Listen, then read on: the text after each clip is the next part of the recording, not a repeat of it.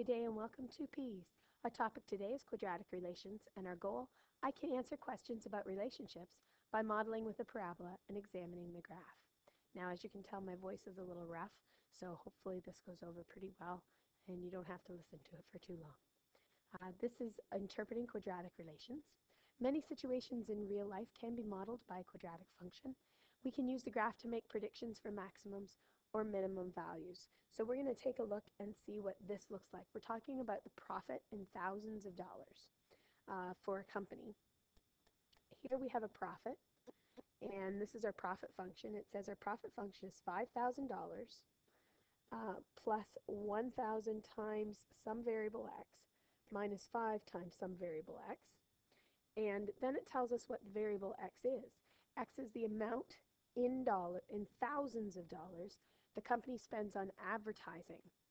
The following graph is of this relation. So here if they spend a lot on advertising, so X is advertising dollars.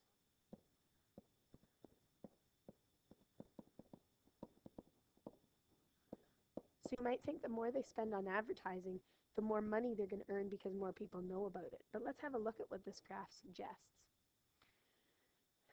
This looks like if they spend a lot on advertising, indeed, the more you spend on advertising, the more profit you're getting. But after a certain point, you're spending too much, and it's eating into your profits. So your profits are coming back down. You're not getting as much out of your advertising dollars as what you did earlier on in here. So this says, what is the maximum profit for the company? Well, down here is our values of X. This is the advertising dollars. And over here is the function P, so it's profit. So we want maximum profit. Now, this is the maximum point. So the maximum profit, I want the Y line because the Y tells me profit. And so the maximum profit is actually right there. It's $55,000. And then it says, how much do you have to spend on advertising to get that maximum profit? Well, it's asking us for this other value here. That value is 100. If we go down here on the X value, it says 100. Now remember, that's not $100 because it says in thousands of dollars.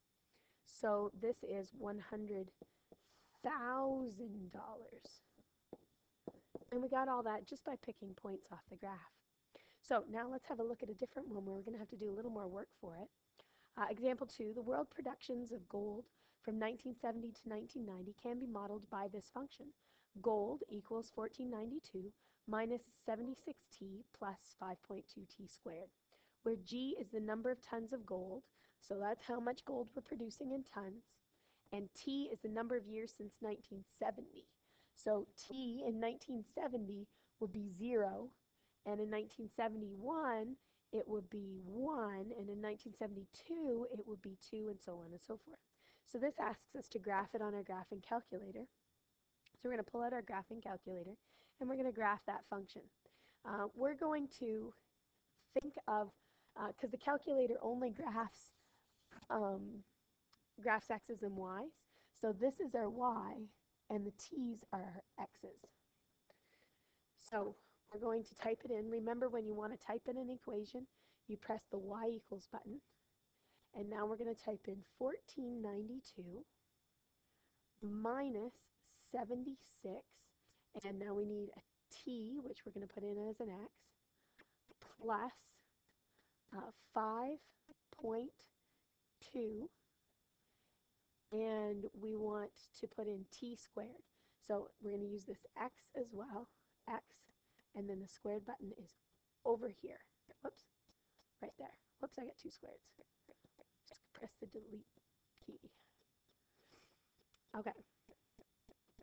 So we've got all of that. Now we're going to press graph. And there's nothing there. Now the reason there's nothing there is because the numbers we're dealing with are so big it goes outside of the -10 to +10 range. So I'm going to press the window range and try to figure out where we're going to go. This 1492 should give us some indication that our y values should at least go up that high. And so we're going to take a look and at least get our y values up to 1492.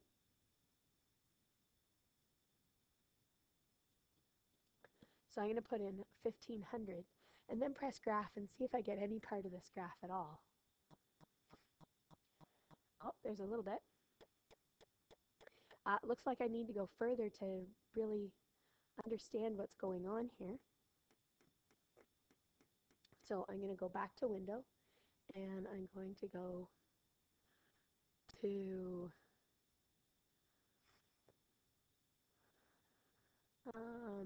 I'm going to take my X max up to 50. So that's 50 years after 1970. And my Y max I'm going to have to go to 2000 and see. Oh, we got a pretty good looking graph right here now.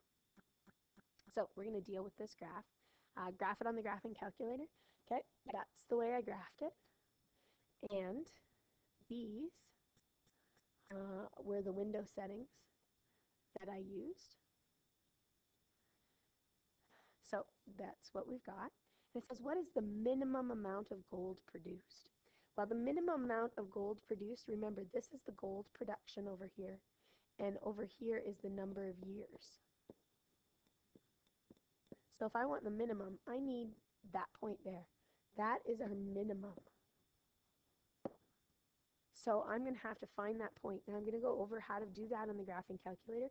Pretty sure we've already done this and you have a note about this, but let's do this again. So on the graph, we're going to press second and then trace. And when I press second trace, I want, in this case, the minimum value. So I'm going to press 4. And it asks us for left bound. Now remember, the first thing we have to do is go to that minimum value. I'm going to go right to there. And now it asks us for left bound, so I'm going to go a little bit further to the left. Press enter. It asks us for right bound. So now I'm going to press the right cursor key over until I'm to the right of it and press enter. And now it says guess. So I'm going to move the cursor key back to where it was and press enter. Now, what that tells me, and I'm just going to grab a screenshot of here so we can talk about it a little bit more. This tells me that the, oh, it says maximum. I pressed the wrong one. So let's get rid of that. I know I've got the wrong thing because it says maximum and I wanted minimum value, so I must have pressed minimum on there. So let's cut that and go back to this thing and let's do the minimum value. We're going to go second trace and we're going to choose minimum, which is number 3. I must have pressed 4 last time. Left bound, same thing. I'm going to go over till I'm to the left of that bottom. And right bound, I'm going to go to the right of that bottom. And then I'm going to go back to the middle. There we go. That's looking better. And now we're going to pull that down. Now, I want this spot here. This is giving me my minimum value. It has actually told me that the minimum value, or that this point is the point 7.3 and 1214.31. So which one of those is my minimum gold production? Well, gold production was on this side, and this side is the y-axis. Like this tells us our y, so I need the y here. So the minimum gold produced was 12, and this is in tons, not dollars, sorry. 1,214.3 tons. And it says, what was the amount of gold produced in 1970? 1970 is the first year of production. So let's take a look at here. That's when t equals 0 in 1970. So how I do that is I press trace. And since I want t equal to 0, I'm just going to press a 0. Notice it says x equals 0 on the bottom. So I press enter, and it's going to jump right to it. It's at 1492.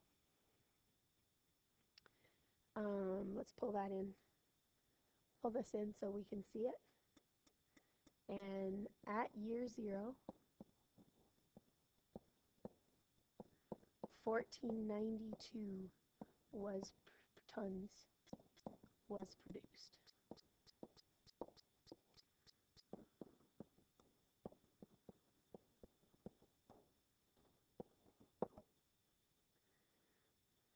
Okay, now this next one we have to actually make a table of values.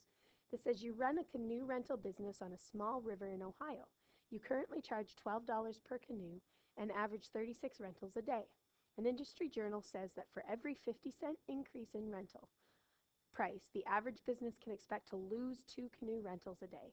Use this information and attempt to maximize your income. And we're going to find the best fit parabola on here. So number of increases.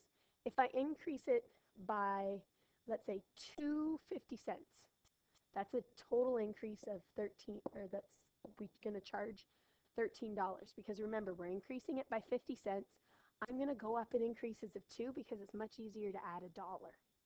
So if I increase it by $1, that's 2 50-cent rentals, or 2 50-cent increases. This says I'm going to lose 2 rentals every time I increase it by 50 cents. So since I increased it by $1, I'm going to lose 4 rentals, so that's going to be 32. When I increase it by $1 again, I'm going to have 4 increases, so that's going to be $14. And I have to decrease this by 4 again, because for every 50-cent increases, I lose 2. For a $1 increase, I'm going to lose 4. Six increases means it's going to be to $15, but I'm going to lose 4 more, which is 24. And let's go to 10. 8 increases will be $16, and 10 increases will be $17, but I'm going to have to go down to 20 and to 16. Now, our revenue here, to get revenue, that is how much you bring in. So it's going to be the charge times the number of rentals. So I have to do $12 times 36 equals. Now I'm just going to fill in the rest of this chart.